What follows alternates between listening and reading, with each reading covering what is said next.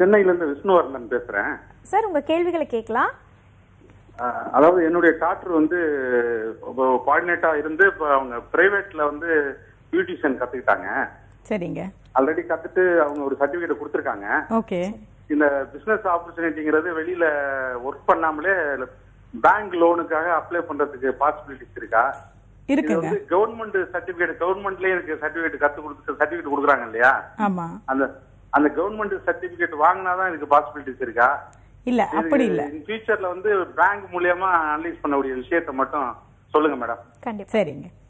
இப்போ என்ன பாத்தீங்கன்னா நீங்க உங்க டாக்டர் வந்து படிச்சிருக்காங்க, என்ன ஒரு டிகிரி ஹோல்டரா இருந்தாங்கன்னா டிகிரி படிச்சிருந்தாங்கன்னு வச்சுக்கோங்களேன்.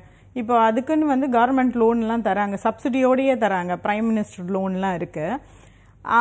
பேங்க் தாங்க உங்களுக்கு சப்போர்ட் பண்ணும். பேங்க்னா உங்களுக்கு தெரிஞ்ச பேங்க், நீங்க எங்க அக்கௌண்ட் வச்சிருக்கீங்களோ அவங்க அந்த மேனேஜர் வந்து உங்களுக்கு ஓகே இந்த கனரா பேங்க்னு வச்சுக்கோங்க, கனரா பேங்க்ல இருந்து வருஷத்துக்கு 2 பொண்ணுங்களுக்கு, அதாவது சுய உதவி குழு மூலியமாவும் மகளிர் வெல்ஃபேர் அசோசியேஷன் மூலியமாவும் லோன் கொடுத்து தான் ஆகணும். எஜுகேஷனுக்கு எப்படி லோன் கொடுக்குறாங்களோ அந்த மாதிரி பிசினஸ் பண்றவங்களுக்கு லோன் கொடுத்தாகணும்.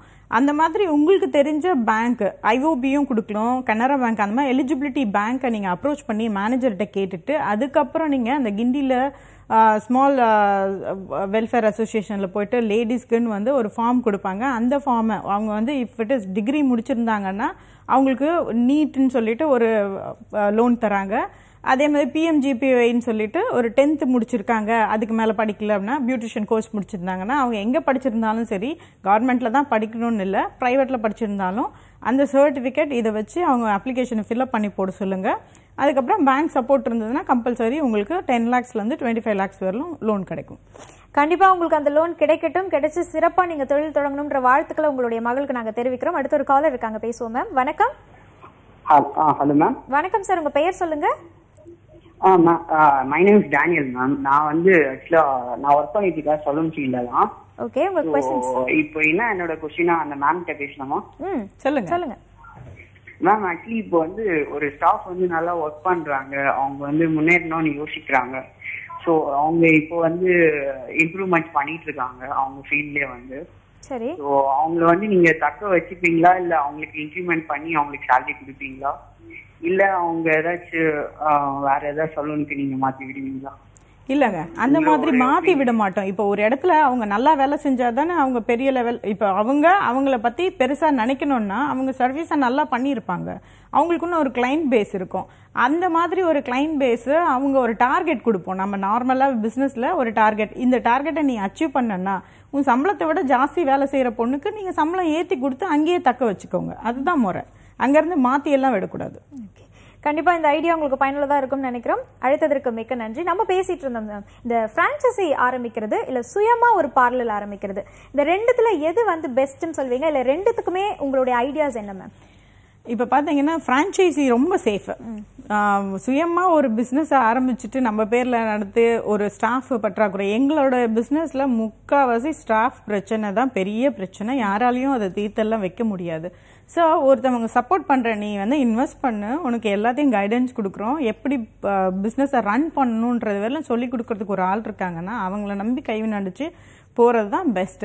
என்ன இந்த பிரான்சைசி வராங்க ஒரு 5 years கழிச்சு அவங்களுக்கு எல்லாம் தெரியுதுன்னு சொல்லிட்டு ஆட்டோமேட்டிக்கா வேற வாக் டவுன் ஆயிடுறாங்க. என்னதான் இருந்தாலும் ஸ்டார்டிங் ஸ்டெப் உங்களுக்கு ஒருத்தவங்க கைடன்ஸ் இருக்காங்கன்னா that is called franchise model. Okay, safer side. இப்போ ஒரு பயம் வந்து எல்லாருக்குள்ளயும் இப்ப இருக்கு, பட் இந்த லாக்டவுன் முடிஞ்ச பிறகும் வந்து இந்த பயம் உடனே போயிடும் அப்படின்றது சொல்ல முடியாது இல்லைங்களா?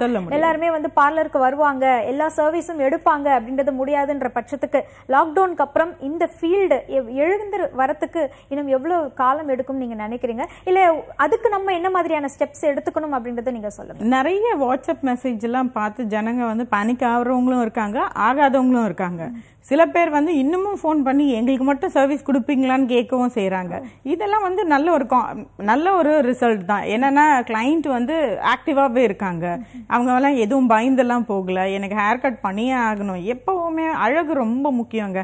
திருப்பி லாக்டவுன் முடிஞ்சது நம்ம ஆபீஸ் போய் தானே ஆகணும், முடிய வச்சுட்டு யாருமே போக முடியாதுல்ல, யாரும் அவங்க முடிய அவங்களே கட் பண்ணிக்க முடியாதுல்ல. ஸோ ஏதாச்சும் ஒன்று நடந்தே ஆகணும், அதுக்கு நம்பி வந்துதான் ஆகணும். நம்பி வர இடம் வந்து சேஃபா சைடா இருக்கா அப்படின்றது தான் கிளைண்டோட சாய்ஸ். அது வந்து கிளைண்ட் பார்த்து வரணும்.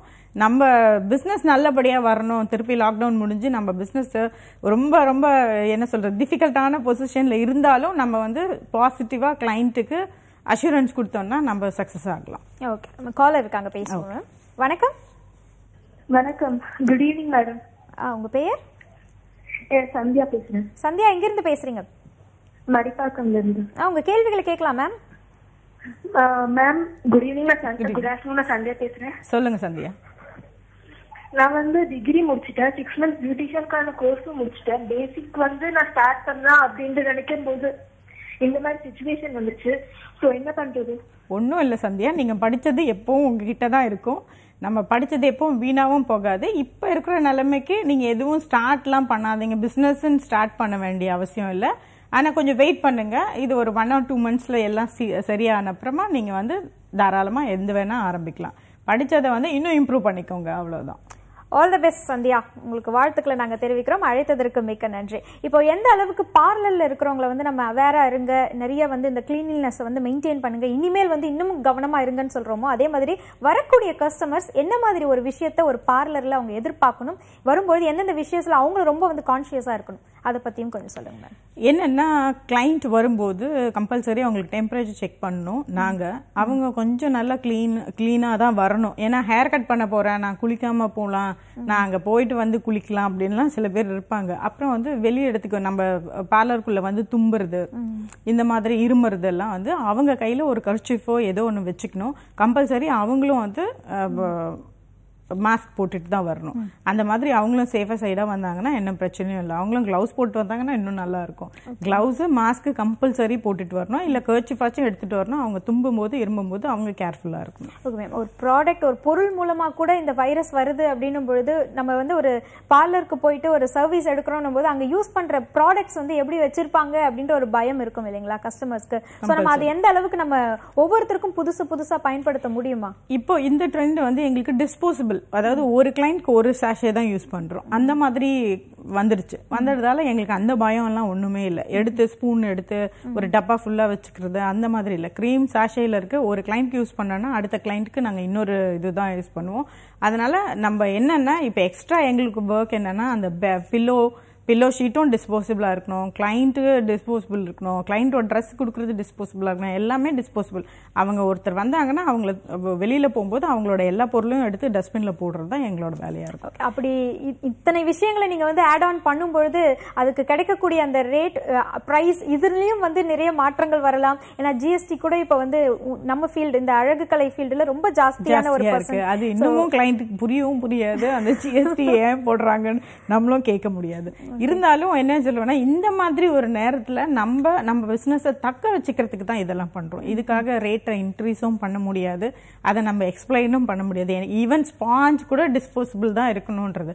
ஆனா வந்துருச்சு ஆல்மோஸ்ட் 50% நாங்க வந்து டிஸ்போசபிள் தான் யூஸ் பண்றோம். ஒவ்வொரு கிளைண்ட்க்கும் ஒவ்வொரு தான் யூஸ் பண்றோம். இருந்தாலும் இன்னும் கொஞ்சம் கேர்ஃபுல்லா இருக்கிறது நம்மளுக்கு நல்லது, நம்ம ஸ்டாஃப்க்கு நல்லது, நம்ம பிசினஸ்க்கு நல்லது. ஓகே மேம், நீங்க வந்து ஒரு 25 வருஷத்துக்கு மேல இந்த ஃபீல்டுல உங்களுக்கு அனுபவம் இருக்கு. நிறைய ஆண்டர்பிரினர்ஸ் வந்து உருவாக்கி இருக்கீங்க, ஆயிரக்கணக்கான நபர்களை வந்து வேலை வாய்ப்பு நீங்க வந்து கொடுத்திருக்கீங்க. சோ இந்த துறையில இந்த படிப்பு அப்படிங்கிறது எந்த அளவுக்கு வந்து முக்கியமா இருந்துட்டு இருக்கு? கிளாஸஸ் எந்த மாதிரி எல்லாம் எடுக்கிறது ரொம்ப அவசியமா இருக்கு?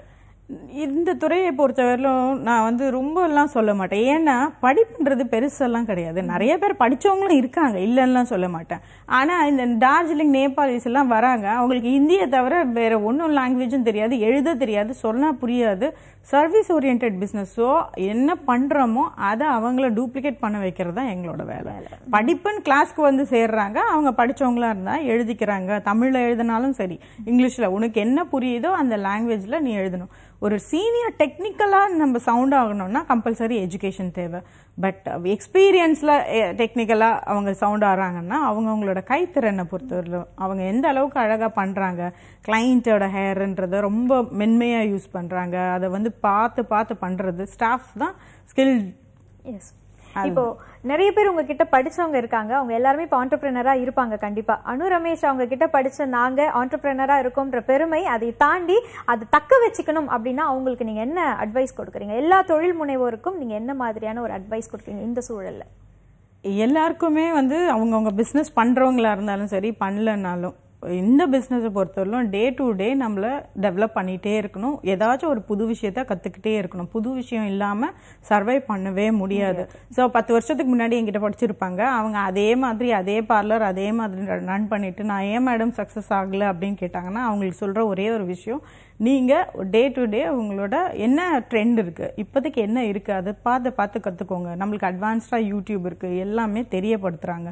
ஸோ இதெல்லாம் பார்த்து கற்றுக்கணும். அதுக்கு மேலே சின்ன பார்லராக இருந்தாலும் கிளீன்லினஸ் மெயின்டைன் பண்ணுங்க. உங்களை கிளைண்ட் நம்புற மாதிரி நீங்களும் கிளைண்ட்டை நம்பி உள்ள சேருங்க. இதுதான். Okay ma'am. ஸோ உங்களுடைய ஒர்க்கர்ஸ் இருக்காங்க இல்லையா, அவங்கக்கிட்ட நீங்கள் வந்து எக்ஸ்பீரியன்ஸ் அப்படின்றத எப்படி நீங்கள் பார்க்குறீங்க?